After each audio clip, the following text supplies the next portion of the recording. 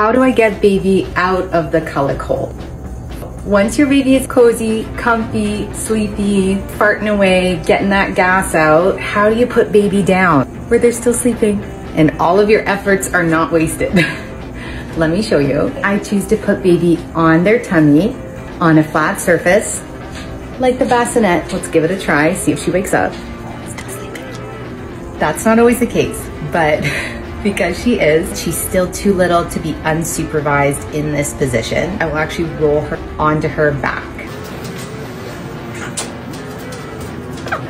Okay, so somehow I did it and she's still sleeping.